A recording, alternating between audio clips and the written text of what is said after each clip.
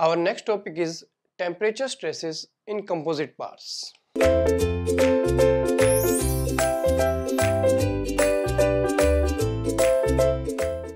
Let us say we have composite bar. Two bars are there like this. This is one bar and this is another bar, and these are in composite to each other. Say one bar is of copper and other bar is of steel, and we increase the temperature of the composite bar by a certain temperature degree centigrade, suppose T degree centigrade. So combined section of this bar is increased by T degree centigrade, right? And we should know that the alpha of copper is greater than alpha of steel. Coefficient of thermal expansion of copper is greater than coefficient of thermal expansion of steel.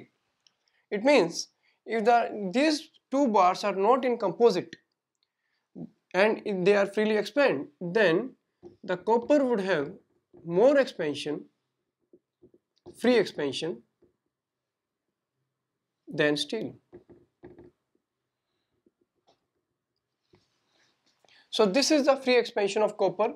If this steel is not attached to it, this is the free expansion of copper. Let us number it by 1 or 2 so that it may be easy to write the subscript. So this is L. Suppose L is the length of this bar. L is the length of copper as well as steel. So L alpha T. So alpha of copper we have taken 1. Alpha of copper is taken 1. T is the temperature rise. So this is L alpha 1T is a free expansion if we allow this copper to freely expand and when it is not connected to copper and steel. Now what is a free expansion in steel? As alpha of steel is lower than alpha of copper, there will be less free expansion if this is steel is allowed freely. So this will be the expansion, free expansion in steel, L alpha 2 T.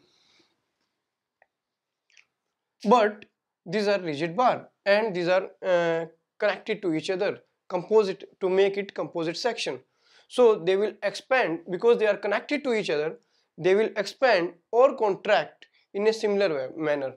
Same dimensions will be achieved after expansion. So it means that copper will not be able to expand to this much. It will be expanded lesser than what it can be freely expand, and because it is attached to steel and because steel is attached to copper, steel will be able to expand more because copper will try to pull it towards itself. So we will get an intermediate state where we will get the actual expansion of the steel up to this point. So this is the more expansion, this is the additional expansion in the steel due to attached with the copper, and this much is the contraction in the copper. This much is the contraction in the copper due to because it is attached to steel, right? So it means there is some force developed in this material. This force is supposed bigger because we are taking copper as 1, so this is P1, which is trying to compress this copper due to this steel, and some compressive stress will be developed in this material copper. So if we show the stress, this will be compressive in copper. This is copper material, right? And some more expansion is obtained in this. Say this is delta 2 and this contraction is say delta 1. So delta 1 is the contraction in this copper and delta 2 is the expansion in the steel due to attachment of these two, right? So in steel there is tensile stress developed because there is some expansion, this much delta 2. tensile stress will be developed in this steel. This is our steel. So this is the case.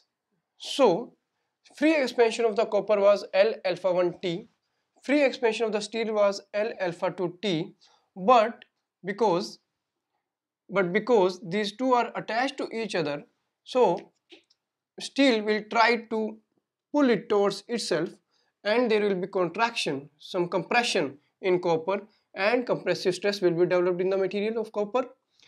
And in steel, due to copper, because it attached to copper, there is some extension. Copper will try to expand it more because alpha of copper is greater than alpha of steel, so it will try to pull it towards itself, and there will be some extension in this steel. And suppose some force, we can say some force is acting on the steel, which is causing some expansion, some elongation in steel, and this is P2. So tensile stress developed in the steel and compressive stress developed in the copper, right? So actual length, this length of this steel is L alpha 2 plus delta 2, say this is delta L2, and actual length, which is expansion, actual length of the copper after temperature rise is, this is this much length, and both delta L2 and delta L1 are same. This is the actual length which is expanded, delta L1, and these two are same because both are connected to each other as a composite section. So delta L1 should be equal to delta L2. This is the first equation. And what is delta L2? L alpha 2 T, this is a free expansion plus additional expansion due to the composite with copper, right? So delta L2 will be equal to L alpha 2 T plus delta T2. And what is the actual length obtained after temperature rise of copper? That is delta L1. This is free expansion L alpha T minus this part, right? Delta 1, this is delta 1. So this will be equal to L alpha 1 T minus delta 1. So this is about copper, where is some contraction compared to free expansion minus contraction, and this is the expansion, free expansion plus additional expansion due to composite section, right? Now, how this delta 1 or delta 2 is achieved? This delta 2 is due to this P2 and this delta 1 is due to this P1, and this, from where this P1 and P2 came, we have not applied any external force. Whatever the force, tensile force, this tensile and this compressive are obtained in this material, these are from the internal sources due to the compression in copper, and the tensile forces are developed in the steel, or in the reverse way, due to tension in the steel, compressive stresses are developed in the copper. So no force came from outside, these all the force came from inside. So we can write that this tensile force and this tensile force and this compressive force should be equal. So we can write P1 should be equal to P2 because of no external force applied, as no external force applied. And what is force? Stress multiplied by area. So sigma 1 A1 should be equal to sigma 2 A2. So this equation should be remembered. We will use this equation somewhere. Now delta 1. What is delta 1? From where this delta 1 came? From where this delta 1 contraction in copper came? We can say that there is some load developed in the material which is compressing this material, and from the basics we know that delta L is equal to PL upon AE. PL upon AE. So this delta 2, this delta 1 should be equal to force, which is P1 upon L upon AE. Similarly, this is a contraction due to this compressive force. In steel, there is some tensile force developed within the material, and this tensile force is causing some expansion delta 2 in the material. Similarly, so delta 2 should be equal to P2L upon AE. Suppose area of the steel is A2 and area of copper is A1.